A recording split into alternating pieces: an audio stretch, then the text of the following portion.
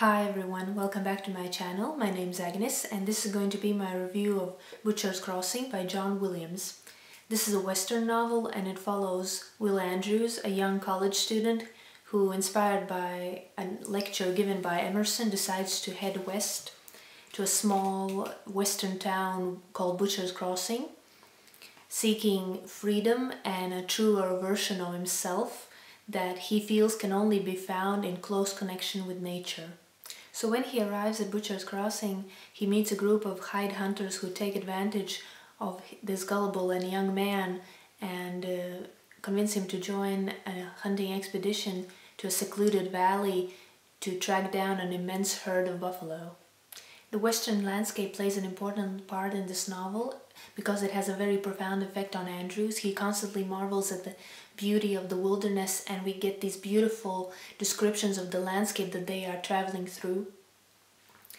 However, instead of finding that sense of freedom and some spiritual connection to nature, Andrews soon discovers that the journey entails a labyrinth of weariness and suffering that he has to go through, and he partakes in a senseless slaughter of thousands of buffalo that at some points is very hard to read because it is very graphic. Although I think that the unflinching way that the author describes the killing scenes does serve a purpose, because it shatters the idea that there's some spiritual element to hunting. Also, the hardships that these men have to go through that sometimes turn into a pretty typical survival story are important, because they show that although nature has this immense majestic beauty,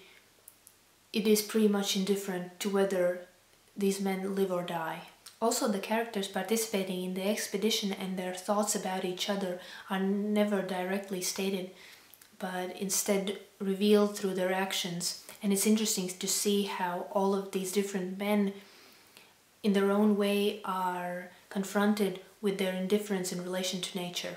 It's also interesting to consider this novel in relation to the author's later work, especially Stoner. Early in the novel there's a conversation between two characters that somewhat foreshadow the later events of the book, and it's a literary device that is later more masterfully used in Stoner. Moreover, even though they are very different novels, I felt that to some extent Will Stoner was an answer to the more immature character of Will Andrews.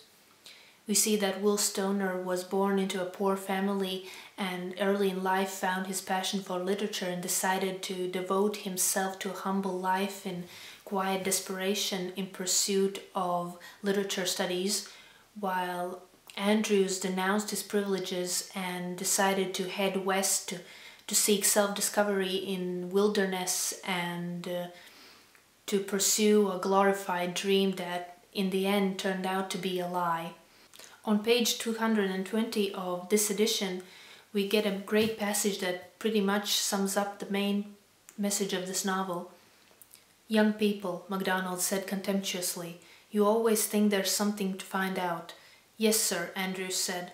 "Well, there's nothing," MacDonald said. "You get born and you nurse on lies and you get weaned on lies and you learn fancier lies in school. You live all your life on lies and then maybe when you're ready to die it comes to you that there's nothing but yourself and what you could have done.